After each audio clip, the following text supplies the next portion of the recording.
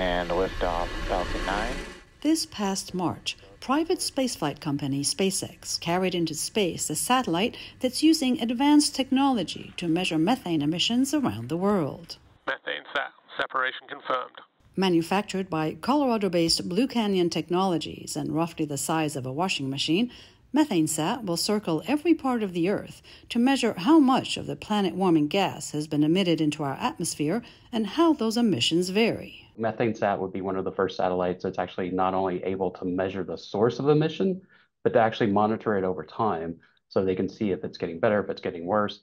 Methane emitted through human activity accounts for about 30% of the warming the planet is currently experiencing, and the gas is more than 28 times as potent as carbon dioxide at trapping heat in our atmosphere.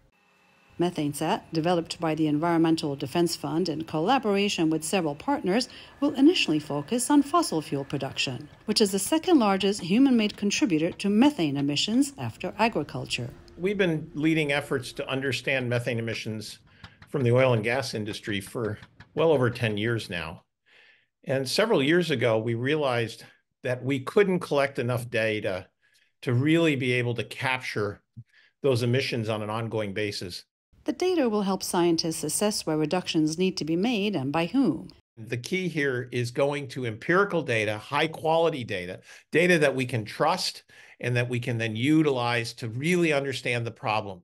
Methane-sat will yield what the team says will be the most comprehensive data set ever produced for a single industry. In the meantime, preliminary data from the satellite will be accessible to the public free of charge within the next 6 months. Julie Tabo, VOA News.